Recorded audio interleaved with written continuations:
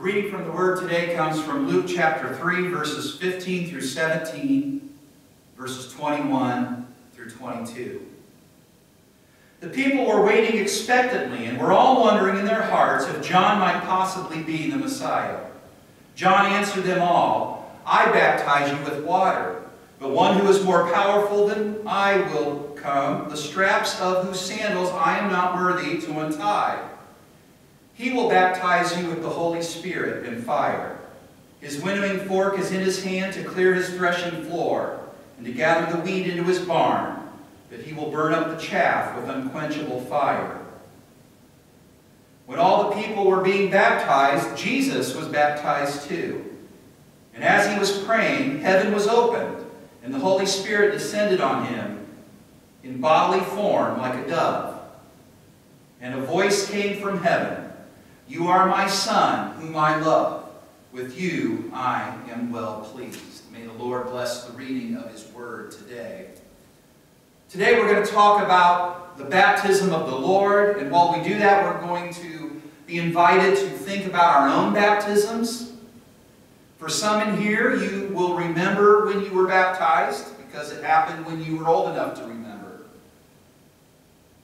Maybe some of you don't remember that far back. Maybe some of you were baptized when you were very little, so you don't remember that. Maybe you remember the day that you reaffirmed your baptism, when you remembered it officially in a service. And maybe some of you haven't been baptized at all, and you just remember watching others become baptized. But whatever your angle is, today we're going to look at the Lord's baptism, because it's that day in the church's year, calendar year, that we're called to do that. We're going to talk about what the Lord's baptism meant, but also what our baptism means to us, what the act itself does for us. Our passage, as you heard read, comes from the Gospel of Luke chapter 3 today. The chapter begins, this portion of it comes right as the chapter begins, with John the Baptist being said to have come to fulfill the words of the prophet Isaiah, who gave the prophecy of a voice of one calling in the desert, "Prepare the way of the Lord, make straight paths for Him. Every valley shall be filled in, every mountain will be made low. The crooked roads shall become straight, the rough ways smooth, and all the people will see God's salvation." That was the prophecy spoken by the prophet Isaiah hundreds of years before John the Baptist came along. And we're told that John went into all the countryside and around Jordan, and he began preaching a baptism of repentance for the forgiveness of sins. And you see, John was a very powerful presence at that time. And what he said, the words that he used, cut people to their very hearts. And you can see that in the words just prior to the 15th verse that we come in on today, in the 3rd chapter. And what he said caused the people who were there and were waiting for the Messiah to appear, they began to wonder if maybe John was the Messiah that they had been waiting for. But John said, "No," and you heard me say it just moments ago, "I baptize you with water, but one is coming who's more powerful than I. I'm not even fit to untie his shoes for him. He's going to come and he's going to baptize you with the Holy Spirit and with fire." And with those sorts of words and many others, John was preaching the good news of Jesus Christ. And as he was baptizing people, along comes Jesus. Along comes this long-awaited Messiah to be baptized too. And as you heard me say there as I read the Word, as the prayer commenced, it says that the heavens were opened and the Holy Spirit descended, looking like a dove. And you could hear God the Father's voice ring out from heaven. "You are my Son, whom I love," He said to Jesus. "With you I am well pleased." But you see, I skipped over something. Something mentioned there in the Word in between John beginning to preach and the baptizing going on, and the baptizing of the Lord. Something that happened actually after the Lord's baptism. You see, John continued to preach the good news. And he spoke about things that maybe didn't sound too good good to the people who needed to hear what he had to say. We talked about some of the things that John used to say to people back during Advent. Some of those scriptures we looked at together. The Word tells us that John rebuked Herod the Tetrarch because of his marriage to Herodias, his brother's wife, and other evil things he had done, which led Herod to throw John in prison, as we read on in the Scriptures to find out. And you see, it was because John didn't shrink away from talking about the hard stuff. When he knew that it was something that needed to be done, he went ahead and he did it. He said it. You think about him in the Scriptures, calling people to repentance. That means calling people to look at themselves and admit their sins before God. That's not an easy thing to do. That is not going to be received well by a lot of people. So what about you? Have you ever said something to somebody or someone that you knew ahead of time was not going to be well received? Have you ever had to do that? When was the last time that you had to say something that was unpopular, but nevertheless was true?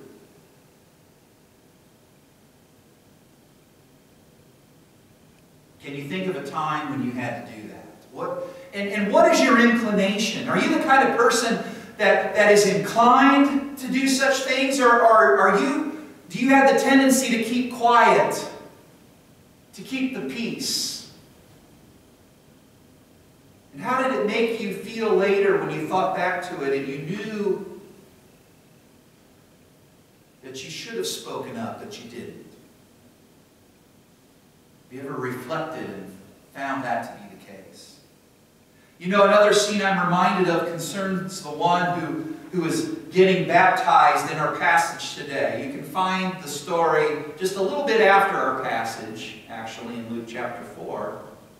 And I'll get to the why of it on another day. Actually, pretty soon, here in a few weeks, I'll be talking about that. But what you're going to see that day, and you can hear about it now, is that Jesus was not always very well received by people. And in the scene that we're going to talk about that happens in Luke chapter 4, you're going to see a bunch of people get up and they drove Jesus right out of town and they ran him up to a cliff and they were ready to throw him off of it. You talk about repercussions for talking about unpopular things.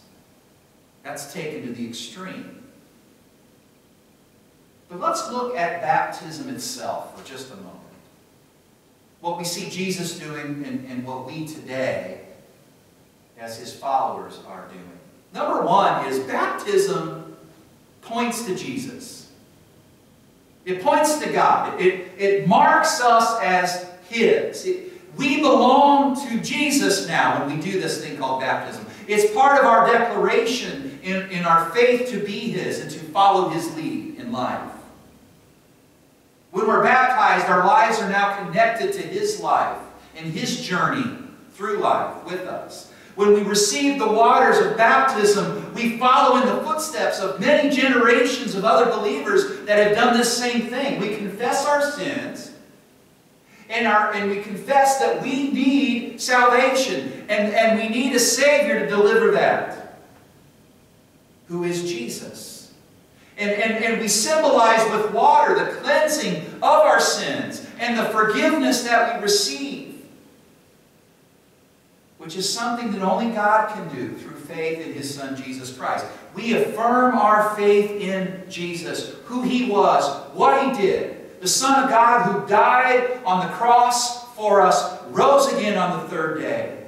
And with the waters of baptism, whether we're immersed, sometimes we're dunked when we're baptized, sometimes we're sprinkled, sometimes situations, health-wise and others, call for sprinkling. And you guys have seen me pour in baptism as well. Whether you're immersed or sprinkled, sprinkle or pour, we mark ourselves as His.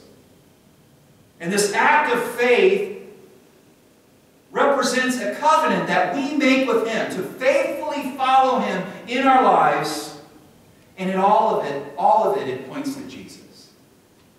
Secondly, baptism empowers us. It initiates us. It turns us into followers of Jesus, which means we become truth tellers and good doers. It changes our moral base. It empowers us, if you will, to live righteously. And it initiates our ministry. That's right. We all have a ministry to uphold. You don't have to be a pastor in order to have a ministry.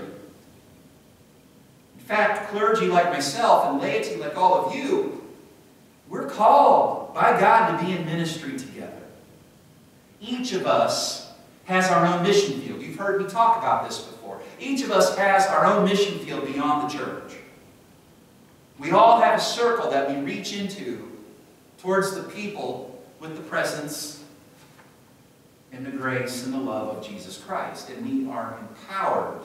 We're empowered to go into the mission field to make a difference. Through the presence of the Holy Spirit, who is evoked in our baptisms, we now confess and we claim the power that God gives us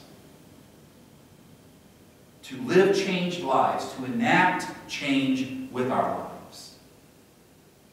Does that make sense? And in those vows that we take, which are these, to accept the freedom and the power that God gives us to do what He calls us to do. We say those words in our baptism. To resist evil, injustice, and oppression in whatever forms they present themselves. Those are more of those words that we vow in our baptism. We now have, you see, what it takes to do those things. Because of baptism. It is the power of God within us. As John said, the one who is more powerful than I will come. Remember, he said those words. And He has come. And He's present with us. And in us and through us. He changes us from the inside out. He empowers us, you see, at our baptisms. And thirdly, baptism takes us places. And sometimes those places are uncomfortable. Sometimes those places are even dangerous. When you become a follower of Jesus Christ, then that means that you are on a different path now. And if where Jesus went when He was living out His earthly life among us is any indication at all, then we know that sometimes our baptisms lead us into confrontations and conversations, into things that are not fun to discuss, nor are they easy. You've probably heard of C.S. Lewis, the Christian author. He once said this: "I didn't go to religion to make me happy. I always knew a bottle of port would do that. If you want a religion to make you feel really comfortable, I certainly don't recommend Christianity. While it's easy to come to Christ, who is the one who does the transformative work, what He calls us to step into and use that power for is not always easy." I mentioned part of them a few moments ago, but to recall the vows that we take at our baptisms, let me refresh you again. I or another pastor says to you, do you renounce the spiritual forces of wickedness, reject the evil powers of this world, and repent of your sin? And do you accept the freedom and the power that God gives you to resist evil, injustice, and oppression in whatever forms they present themselves? Of which we answer in response, I do. And if we do that, if that is our response, if that is our vow, what do we do with that? What might that mean? Well, to build on what I last said, baptism takes us places. Sometimes fulfilling our baptismal vows might mean it leads us into some hot water, into some trouble, into conversations and situations that might be uncomfortable to say the least, but nevertheless are necessary. The baptismal vow mentions the freedom and the power that God gives you. And I think the implication is also the obligation that God gives you to resist evil, injustice, and oppression. Might resisting mean we've got to speak up? Might it mean we've got to take action? Maybe we thought this baptism thing was just for us, just a rite of passage or something that we do, but it's more than that, isn't it? Because getting baptized is a higher level of commitment to follow Jesus, to be in ministry for Him above all else. And that can lead you into some rough spots in life. Look what happened to John the Baptist. He spoke straight up truth, and it led him to prison. And once there, it took him into losing his own life. And look what happened to Jesus. Look what happened to Jesus. What might it look like for you and for me is the question, to renounce wickedness and reject the evil powers of this world? To resist evil, injustice, and oppression. The implication is that these are not just attitudes alone that we have, but they include action with them. So maybe it looks like participating in boycotts or personal demonstrations, peaceful demonstrations. Maybe it looks like writing letters to call out evil or demand action from our representatives. Maybe it looks like refusing to buy from businesses who support things that we don't agree with. Maybe it looks like supporting causes that are working to make much needed change in the world. Maybe it means when you hear someone say something that's blatantly hurtful, racist, homophobic, sexist, insensitive, then you speak up. And you let them know that those words aren't welcomed around you. Maybe it means that you hear somebody tearing people down in front of others and you inform them that that has no place here. Maybe it means that you hear deliberate misinformation being spread with the intent to mislead, and you speak up and refuse to let it go by without correction. Maybe it even means that you consider the viewpoints of others as you look at your own long-held beliefs and you re-examine yours to make sure that you aren't inadvertently perpetuating evil, injustice, and oppression. And be humble enough to admit that maybe you've been wrong about some things. And be willing to change for the greater good. Maybe it means doing what you can to make sure that the freedoms and the powers that you enjoy in life are enjoyed by all others. Baptism, you see, is an initiation. Baptism is a launching point. Later this year, just past Easter actually, I will hold my annual baptism and new membership classes. And if what I'm talking about today right now has been meaningful to you, if it's gotten you feeling a tug inside to become baptized, and maybe you want to learn more about it, then please talk to me and we will set that up. But for now, those of us who've been baptized, and for those of us who will be baptized, my prayer for us all is this, that the Lord will give us discernment on how to renounce wickedness and reject the evil powers of this world, and to repent of those times that we failed to do so. That we will realize the freedom that we've been given, and that we will claim the power that God gives us in our baptisms.